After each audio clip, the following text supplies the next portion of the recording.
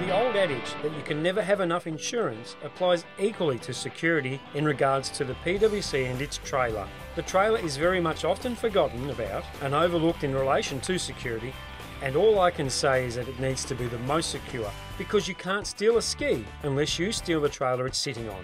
There are a few different ways to secure a trailer, either when attached to a vehicle or left freestanding unattended, and we will discuss and show a few that are the most common.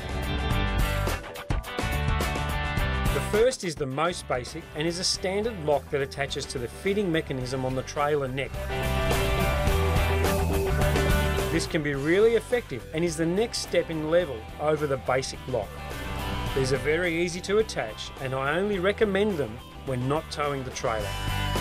In addition to either of these locking mechanisms, we also recommend fitting a wheel clamp, much the same as councils and governing authorities use to clamp car wheels.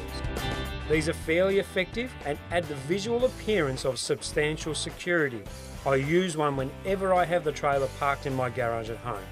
From here, you can invest in motion alarms and other electronic gadgets to assist in notifying you if your trailer is being tampered with. With all these security devices, they really should be used even whilst parked at the boat ramp to ensure your trailer is always secure.